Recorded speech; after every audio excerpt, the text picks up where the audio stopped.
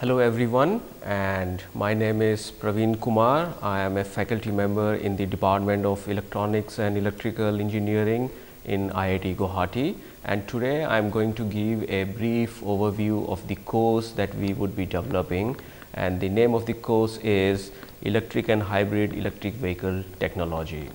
Now, with the new announcement from the Government of India on e-mobility, this course would be becoming very important because the country as such lacks a know-how in the area of electric and hybrid electric vehicles.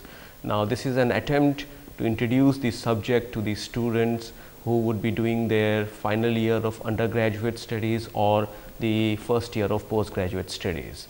Now, this course is a very simplest is designed for people who do not have much background in the area of electrical and hybrid electrical vehicles.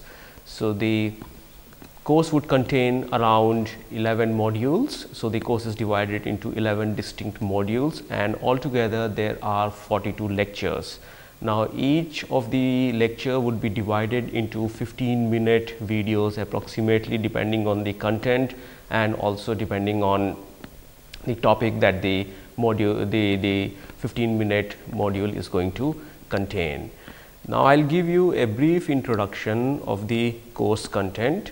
So, here we would be first having an introduction to hybrid and electric vehicles.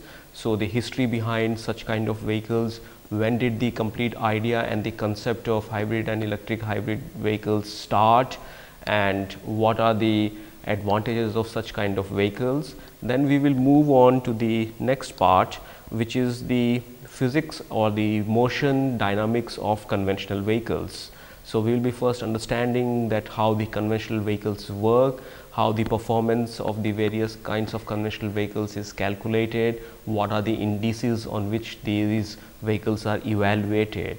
Now, after having done that, we would switch our attention to the hybrid electric vehicle drives.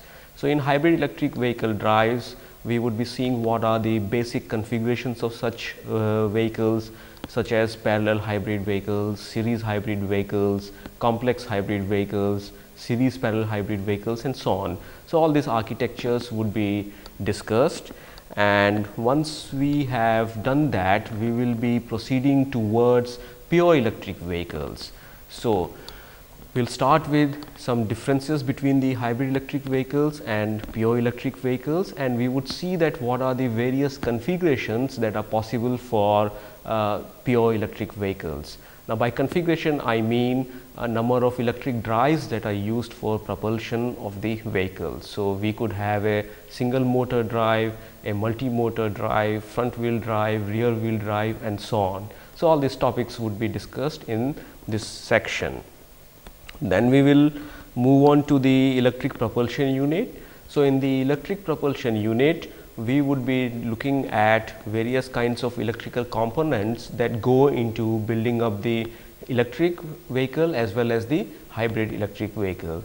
Now, by components I mean the type of machines which will be used, are they DC machines or AC machines, and then again we will be looking at the configuration of those machines and also the characteristics of these machines, because the performance of the vehicle will mostly depend on the characteristics of the electrical machines that will be used for propulsion. So, it is very important to understand how the characteristics of the machines can be tailored to the requirements of the vehicle's motion. After that, we would be looking at another very important aspect of the hybrid and electric hybrid vehicles, and that is the energy storage.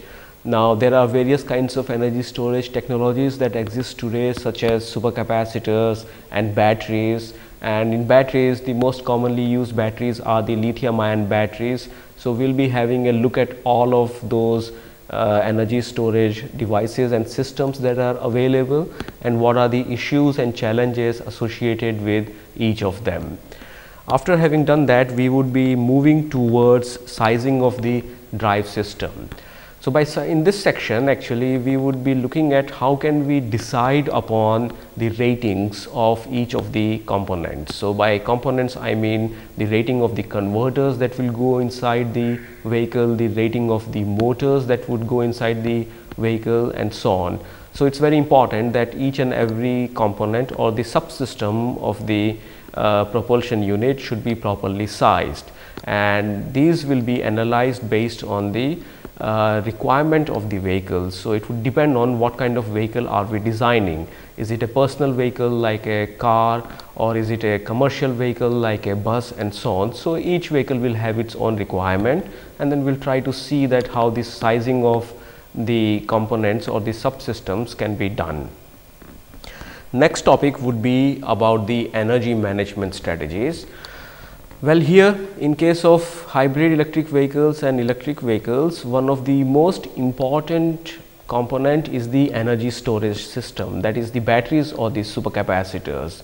Now, since these energy storage systems are not as energy dense as the conventional petroleum fuel, so it is very important to have a very intelligent energy management strategy.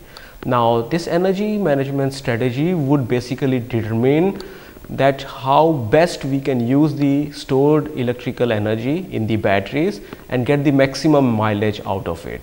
So, the success or the failure of the drivetrain configuration would depend on how good the energy management strategy is developed. Now, after having understood the energy management strategy, we would then move towards various kinds of case studies. So, in this case studies, we would be looking at the existing configurations of the hybrid electric vehicles and electric vehicles that are commercially available, and we will be also looking at some of the configurations which are in the research stage, both in the academia and in the industry, and would be hitting the market in very near future. Now, these case studies will help us to use all the concepts that we have studied in our course, and they would be applied in analyzing the various kinds of actually existing hybrid electric vehicles and electric vehicles. So, the purpose of this course is to give a theoretical foundation as well as some practical insight into the designing of electric vehicles. And as I told in the beginning, that this is going to be a very important and essential topic in near future, and this course is an effort to develop a basic understanding among the students for this futuristic technology. And I hope this course would be very useful and enjoyable to you. Thank you very much for your patience.